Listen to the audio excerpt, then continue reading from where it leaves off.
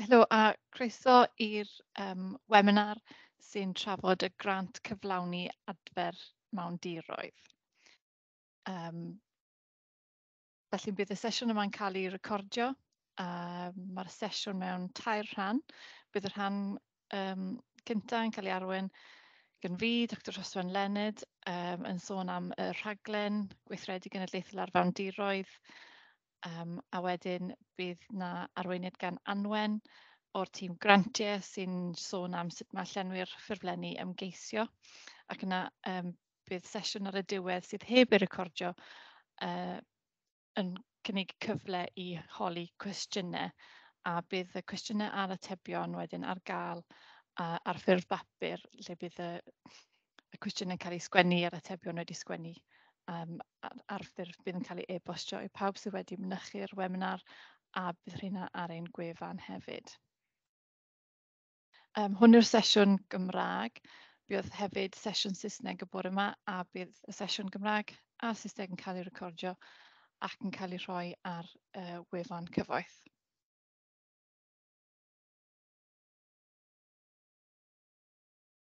Felly, pam y'n ni'n cynnig y grant yma? Wel, fel rhan o'r rhaglen genedlaethol adfer Mawndiroedd, ein pwrpas ni yw gwella ansawdd Mawndiroedd ledled Cymru.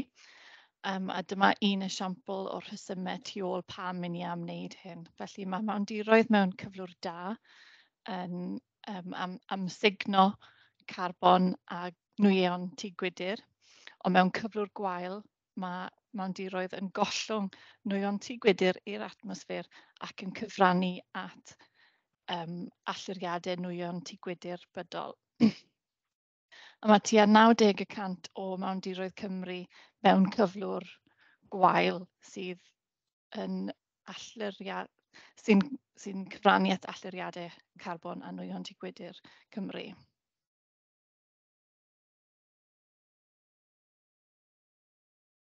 Felly mae symud Mawndiroedd o cyflwr gwael i cyflwr da yn rhan o uchelgais polisi Llywodraeth Cymru ar Mawndiroedd. Yr uchelgais penodol yw sicrhau bod pob mawndir sydd â llystyfiant lled naturiol yn cael ei adfer neu o dan rheolaeth ffafriol, gyda o leia 25% o'r mawndiroedd sydd wedi newid fwyaf o fewn y canran yna. A mae'r gwaith o adfer mawndir yn benodol yn cael ei targedu at argyfyngau newid hinsawdd a natur.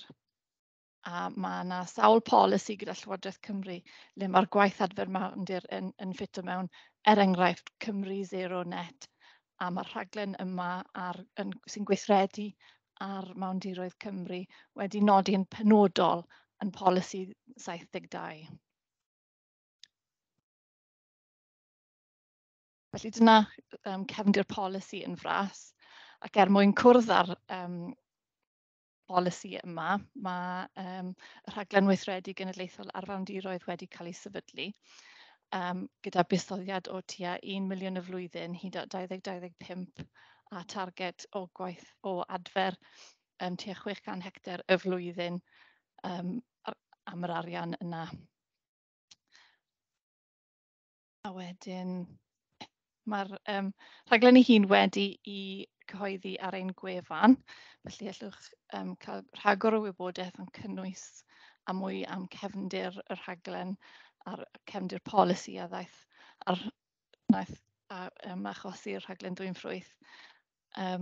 A wedyn, beth sy'n berthnasol i cais y grant yma yw y 6 prif blaenoriaeth. Felly mae'r rhain yw'r blaenoriaethau ar gyfer adfer mawndir sydd wedi nodi o fewn y rhaglen yma mwyn gwneud y mwyaf o newid i Mawndiroedd Cymru. A dwi am sôn am rhain yn fras iawn gyda lluniau i ddangos y math o blaenoriaethau sydd o fewn y rhaglen, a rhain fydd rhaid chi dangos pa rai o'r rhain sy'n cwrdd, pa blaenoriaeth sy'n cael ei gwrdd yn eich cais ar gyfer cyllid yn y rhan yma o'r grant. Felly dyma lun o erydiad mawn. Felly gallwch weld bod yn lot fawr o fawn wedi golli yn barod o'r tirlun yma, a heb unrhyw newid bydd yna fwy o fawn eto yn cael ei golli. Felly mae hwn yn brif blaenoriaeth i'r rhaglen. A dyma'r cyntaf o'n blaenoriaethau. A dyma lun o tirlun tebyg o'r awyr. A welwch chi faint o'r mawn sydd wedi cael ei golli yn barod.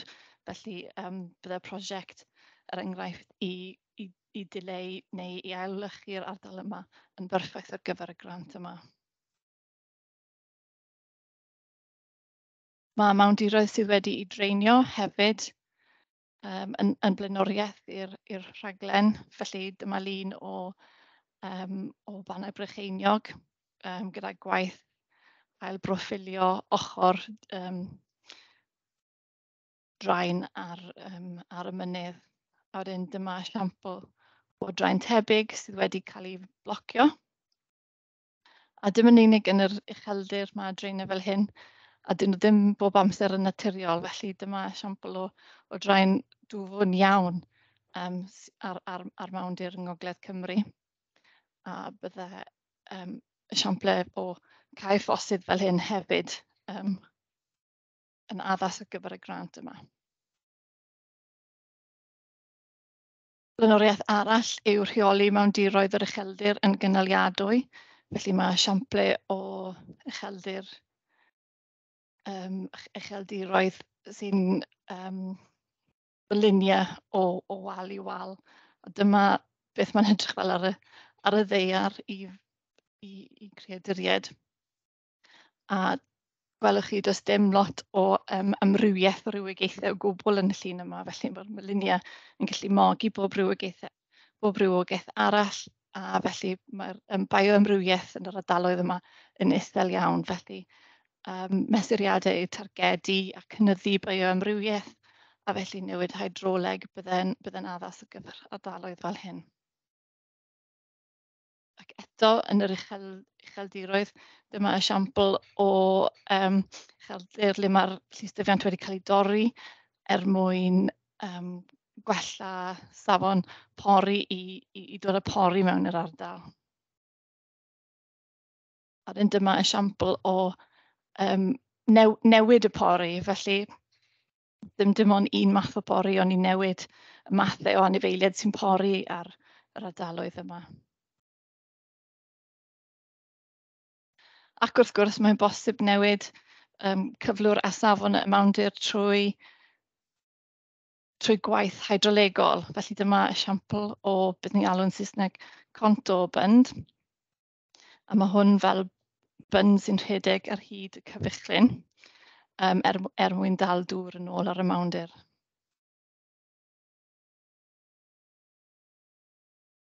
A mae'r esiamplau dwi'n newydd sôn am hefyd yn siwtio'r iseldir, felly dyma esiampl o pori ar yr iseldir. Dwi'n meddwl bod hwn yn llun o Ynys Môn, a dyma'r llo gyntaf i gael ei eni ar y Mawndir yma ar blynyddoedd maith.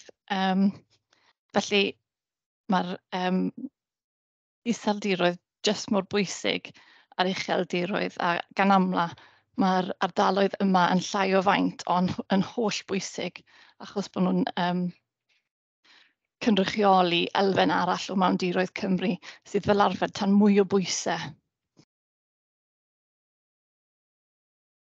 A'r pumed blaenoriaeth yw mewndiroedd sydd wedi goedwigo. Felly mae tua 12% o mewndir Cymru wedi cael ei goedwigo. A mae yna sawl esiampl o le mae'n addas i adfer y mewndiroedd yma. A maen nhw'n dod gyda sialensau gwahanol, ond mae technegau yn datblygu trwy'r amser a mae yn bosib adfer yr ardaloedd yma.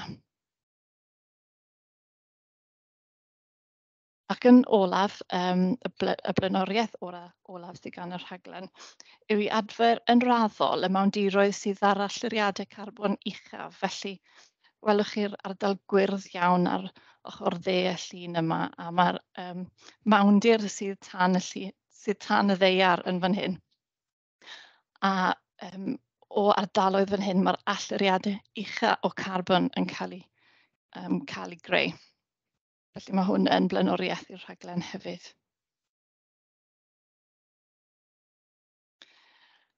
Felly ymlaen nawr i sôn am y grant cyflawni ei hunan. A mae'r grant cyflawni wedi yn bodoli ar ôl adborth y 2 flynedd gyntaf o rhedeg y rhaglen. Mae'r grant cyflawni yn galluogi unigolion a sefydliadau i wrthdroi colli cynefinoedd a gwella cyflwr mewndiroedd Cymru gyda grantiau rhwng 50,000 a 250,000. Mae'n galluogi pobl i cyflawni gweithgareddau adfer sy'n mynd i'r afel ar themau blaenoriaethau y rhaglen. Bydd yr cyllid ar gael rhwng mis Hydref eleni a mis Ionawr 2025.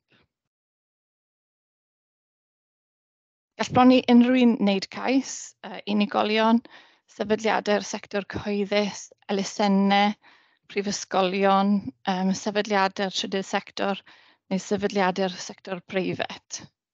Yr unig beth ni'n gofyn yw bod y prif ymgeiswyr yn gallu unau dangos tystiolaeth bod nhw wedi cyflawni o leia un prosiect adfer mewndir yn ystod y 10 diwetha, neu darparu cadarnhad o gymorth technegol gan bartner sydd â profiad o adfer mewndiroedd ar lawr gwlad a sy'n gallu rhoi cymorth technegol i'r prif ymgeiswyr.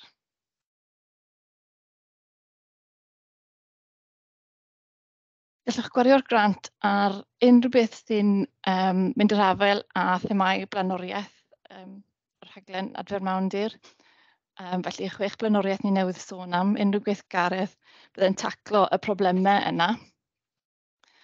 A mae'r grant yma wedi targedu at wneud gwahaniaeth ar lawr daear, felly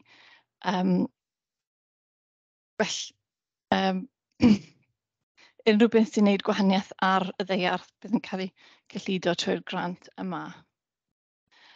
Bydd unrhyw gwelliannau mynediad i alluogi mynediad i peiriannau'r safle mwyn cynnal y gwaith yn gallu cael ei ariannu gan y grant yma hyd at uchafswm o 50% o cost y prosiect. Bydd costau swyddi uniongyrchol y prosiect, offer, contractwyr ac ymgynghorwyr, ffïoedd proffesiynol, gysylltiedig a chostau sy'n perthyn y prosiect yn gallu cael ei ariannu.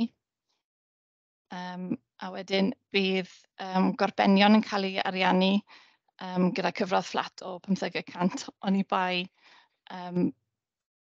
bod tystiolaeth briodol ar gyfer costau llawn yn cael ei gynnig. A bydd costau staff sy'n ymwneud â cyflawni gwaith adfer cyfalaf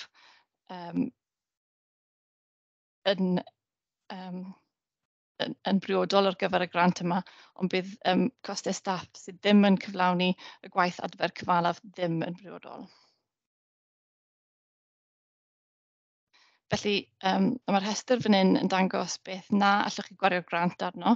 Felly, costau revenue, le dyn nhw ddim yn gysylltiedig â cyflawni'r gwaith cyfalaf.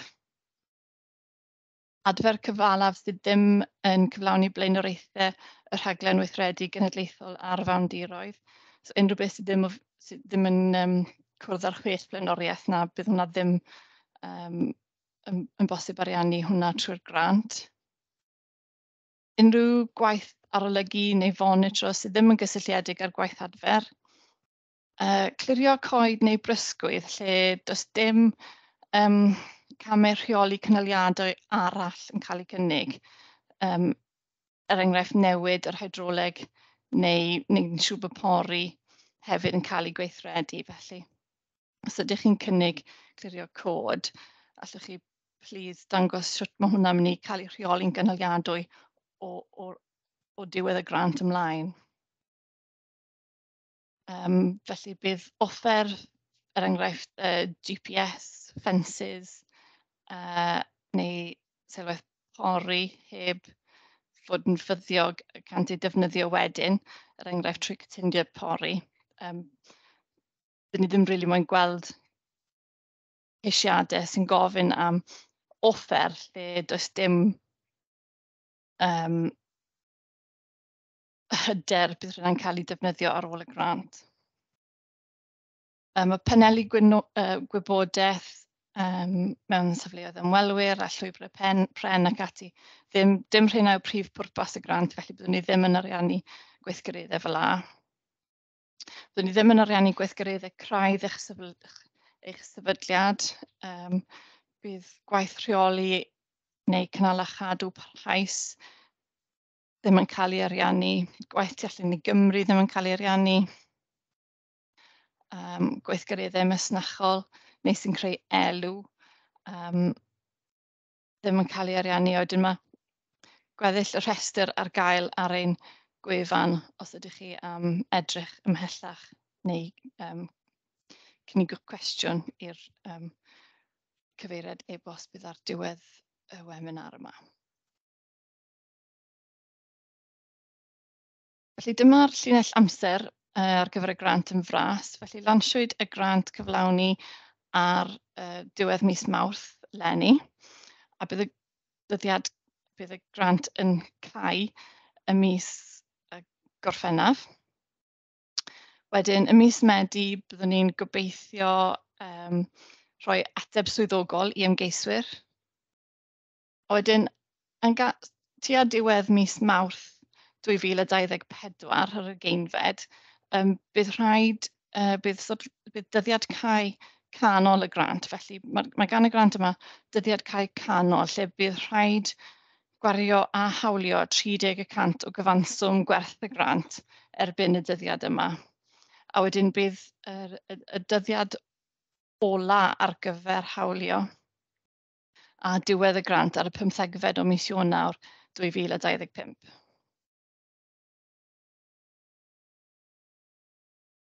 Bydden nhw'n disgwyl i derbenwyr y grant fesur a darparu nifer yr hecterau y disgwylir ei adfer, hynny yw ar trywydd tuag at adferiad, cynnig cofnodion GIS o unrhyw ddata ar ddyfnder mawn, a defnyddio cofnod system gwybodaeth daearyddiol o'r holl ymyriadau. Felly, pob peth sydd wedi digwydd o ganlyniad i'r arian cyfalaf, byddwn ni moyn y gwybodaeth yna mewn ffurf a template y rhaglen ar gyfer recordiad data GIS. A gnewch yn siŵr bod chi yn nodi'r hecterau chi'n disgwyl ei adfer fel rhan o'ch cais yn yr adran disgrifiad o'r prosiect ar y ffurflen gais.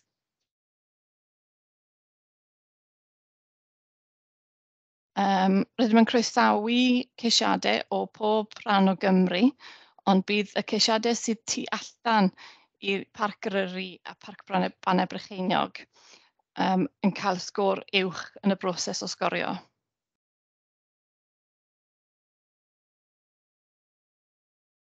A dyma rhai pwyntiau o'r ysgol brofiad.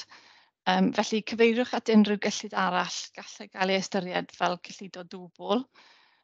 Bydd y tîm y grant yn checio ar gyfer hwnna hefyd, felly mwyn osgoi oedi yn y broses, os allwch chi cyfeirio a amlinellu gwahaniaethau rhwng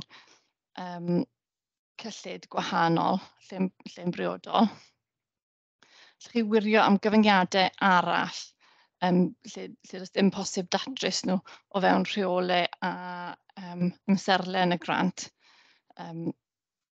Hwnna'n hwyluso pethau yn fawr iawn wrth mynd trwy'r broses. Os oes gennych chi safleoedd wrth gefn, cofiwch cynnwys rhain yn y cais. Rhag ofon bydd angen ei defnyddio nhw os oes rhywbeth yn blocio gwaith digwydd ar y safleoedd sydd o flaenoriaeth i chi ar hyn o bryd, ond os allwch chi nodi p'un sy'n flaenoriaeth a p'un safle sydd wrth gefn. A peidiwch â ceisio cyfuno sawl ffynonell cyllid Cyfoeth Naturiol Cymru trwy ffrydiau gwahanol. Felly, os oes gennych chi arian yn dod wrth o cyfoeth rhyw ffordd arall ar gyfer grant tebyg neu prosiect tebyg neu yr un prosiect, siaradwch â'r tîm grantiau i gweld beth sy'n bosib cyn rhoi'r cais i fewn, achos bydd hwnna'n osgoi oedi pellach yn y broses o wirio ceisiadau. Os dwiswch chi gweithio ar tir Cyfoeth Naturiol Cymru, allwn ni fel rhaglen ddim cynnig cefnogaeth llawn i ddatrys unrhyw faterion dylunio neu caniatâd falle ddaw i fyny. Felly jyst i fod yn ymwybodol o hwnna.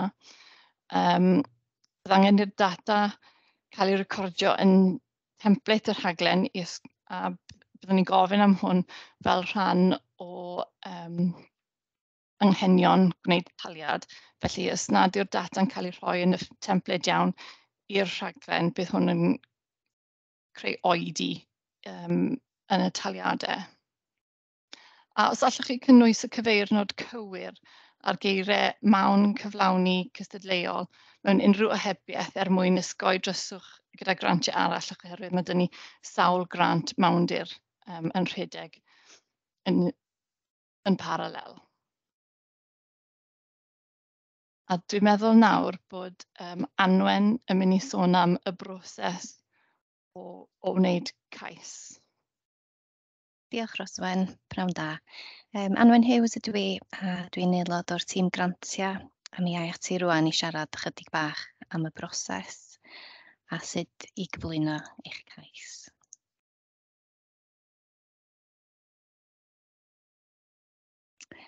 I rai ohonych chi sy'n gyfarwydd ar y broses, mae'r broses yn awr yn dilyn canllawia swyddfa cabinet. Fel y gwelwch yn fama, mae hyn yn cynnwys 6 cam. Rydym ar hyn o bryd ar yr ail gam, sef ymgysylltu a'r farchnad.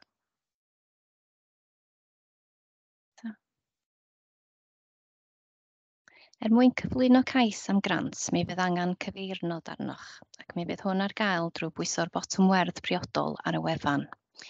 Mi fyddwch wedyn yn derbyn e-bost gan y tîm grantia a fydd yn cynnwys eich cyfeirniad, dolenni am fanylion pellach a thempleda a fydd angen ei uwchlwytho hefo'r cais. Mae'r ffurflen gais wedi lunio fel ei bod yn gofyn am wybodaeth sy'n berthnasol i'r ymgeisydd. Mae 4 rhan i'r ffurflen a mae'n bosib ei safio wrth i chi weithio drwyddi, felly does dim rhaid i chwblhau i gyd ar yr un amser. Bydd angen uwchlwytho dogfennau a thempledau ychwanegol yn y mannau priodol, a mi fydd hyn yn cael ei nodi'n glir ar y tudalennau perthnasol. Y dyddiad cau yw hanner nos ar 1af o Orffennaf 2023. Nid yw'n bosib derbyn ceisiadau ar ôl y dyddiad hyn. So, yn rhan A o'r ffurflen gais, bydd angen cynnwys eich manylion fel enw, cyfeiriad a manylion cyswllt. Os ydych yn unigolyn, mi fydd hefyd yn angen cynnwys dogfennau adnabyddiaeth fel copi o basbort neu trwyddedyrru yn ogystal â chopi diweddar o fil trydan neu thebyg, mwyn i ni cael gwirio yr cyfeiriad ar y cais. Nesa. Bydd rhan B yn mynd ar ofyn manylion y prosiect, sef teitl, disgrifiad o'r gwaith yr ydych yn gynnig, amserlen y prosiect ac unrhyw ganiatâd a thrwyddedau fydd angen ei sicrhau. Yn y darn yma fydd cyfle i chi uwchlwytho mapia a mi fydd angen cwblhau'r templed ar gyfer cynllun y prosiect. Mae rhan ec yn ymwneud â sut y byddwch yn rheoli a cyflwyno'r prosiect. Yn y darn yma fydd angen nodi pawb sydd â chysylltiad â'r prosiect a nodi unrhyw risgiau allweddol. Os oes partneri ffurfiol gennych chi, bydd angen uwchlwytho unrhyw gytundeb yn y darn yma hefyd. Bydd opsiwn hefyd o uwchlwytho eich polisi gydraddoldeb a polisi'r iaith Gymraeg os yw'r rhain yn berthnasol. Mae'r darn olaf, sef rhan yn gofyn am fanylion ariannol y prosiect ac i ddatgan unrhyw gyllid ychwanegol gan unrhyw sefydliadau eraill sydd yn berthnasol i'r prosiect. Mi fydd gofyn i chi uwchlwytho'r templed cynllun cyflawni ariannol yn y darn yma. Os ydy'r sefydliad yn llai na 6 mis oed, mi fydd angen copïo o gyfriflen banc am y 3 mis blaenorol, a llythyr gan y banc yn cadarnhau fod y cyfrif wedi agor. Mi fydd hefyd yn bosib cynnwys polisi caffael a chyfrifion statudol yn y darn yma.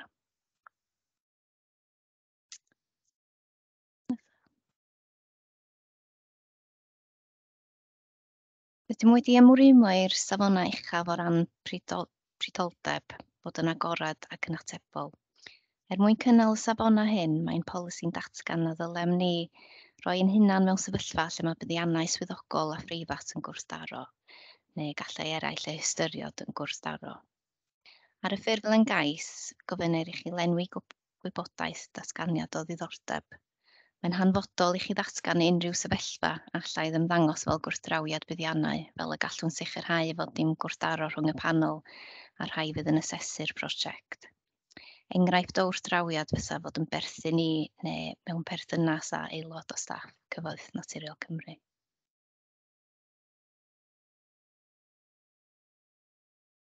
Dyma gopi neu darlun o cynllun y prosiect. Bydd angen cwblhau a uwchlwytho hwn i rhan B o'r ffurflen gais. Mae'r cynllun yma'n dangos sut y bydd eich cynnig yn cyflawni amcenion y grant yn y pen draw. Mae'r gweithgareddau a nodir yn dangos yr hyn y byddwch yn ei gyflawni a sut fydd rhain yn arwain at yr allbynnau. Bydd angen cwblhau rhes ar gyfer bob cyfnod hawlio.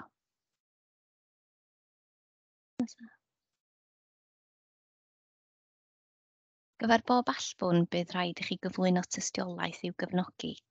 Gall hyn fod yn anfoneb, adroddiad neu gopi o ganiatâd ac yn y blaen. Os y byddwch yn llwyddiannus, mi fydd yr anedd yma'n cael ei ddefnyddio i greu sail eich llythyr cynnig, sef rhestr o'r allbynnau, y tystiolaeth i'w cefnogi, a dyddiad hawlio ar gyfer pob un.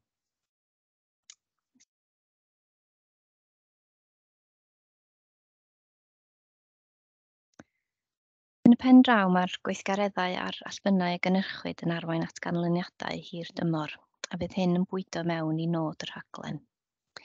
Fe all yr allbynnau hefyd fod yn hirach na thymor y grant.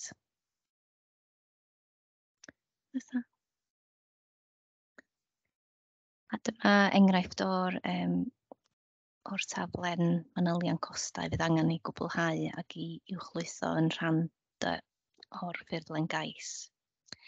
I gwblhau rhan yma bydd angen nodi'r costau yn ôl categorio'r perthnasol i'r gwariant.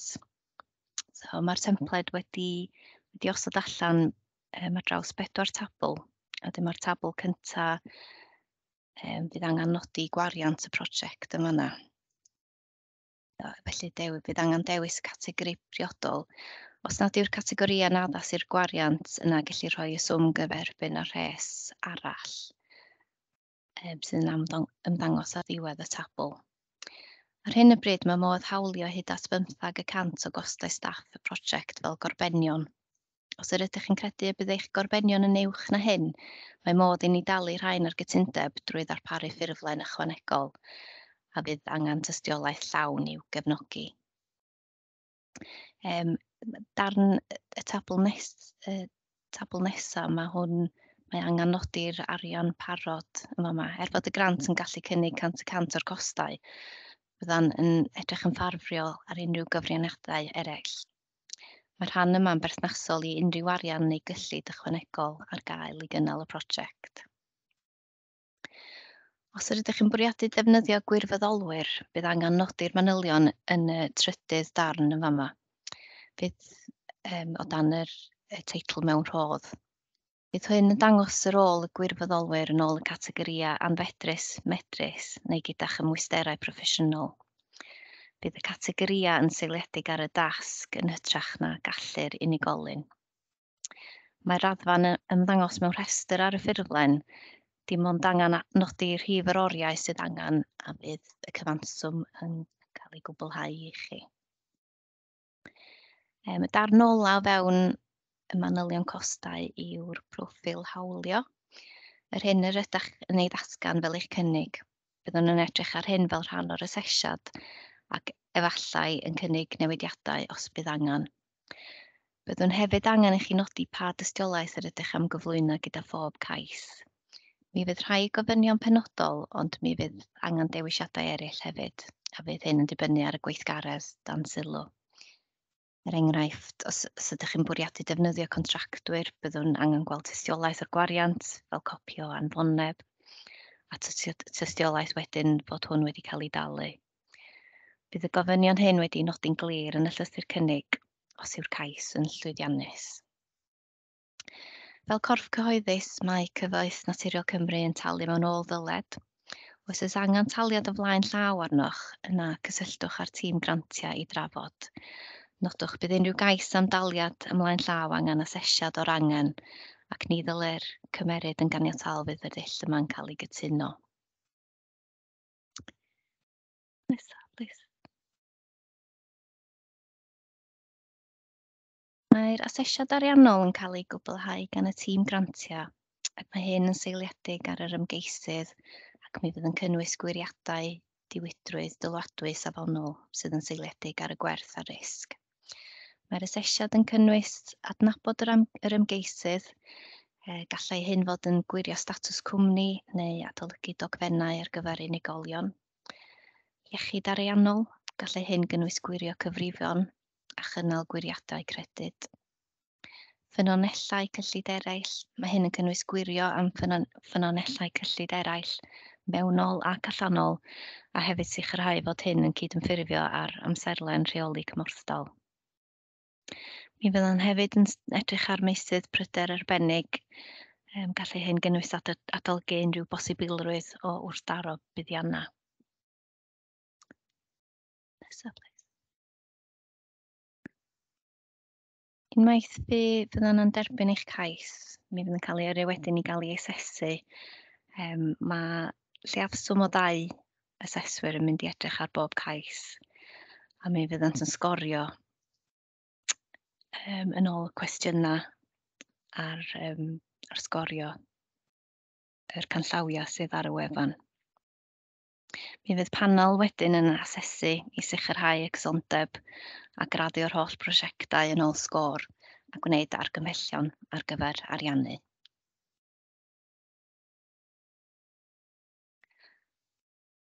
Os ydych angen cymorth drwy unrhyw adag drwy'r broses, edrychwch ar y wefan. Mae tudalennau penodol ar gyfer cynllun grant a ar gyfer mewndiroedd. Os oes gennych unrhyw gwestiynau, anfonwch e-bost i'r adran grantiau. Yn ogystal â atal unrhyw oed yn y broses, mi fydd hyn hefyd yn sicrhau fod y pellter priodol yn cael ei gadw a fod dim amhariaeth ar y broses. Fydd yr e-bost ar gael ar ddiwedd y cyflwyniad yma. Os ydych chi'n llwyddiannus, bydd llythyr cynnig yn cael ei anfon atach drwy DocuSign. Y sawl a nodwyd yn y cais sydd ar awdurdod priodol i arwyddo ar eich rhan fydd yn derbyn y ddogfen hyn. Felly gwnewch yn siŵr fod yr enwau priodol yn y cais ac i bod yn ymwybodol ohono. Bydd angen llofnod electroneg ar llythyr cynnig ac mi fydd DocuSign sicrhau fod y broses yn cael ei gwblhau. Nid yw'n bosib dechrau gwaith ar y prosiect nes fydd y broses arwyddo wedi gwblhau.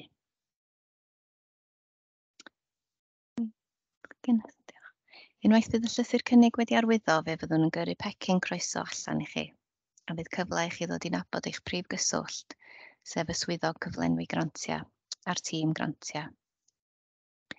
Os na fyddwch yn llwyddiannus y tro hwn, mi fyddwch yn derbyn llythyr a bydd hyn yn cadarnhau'r penderfyniad ac unrhyw adborth.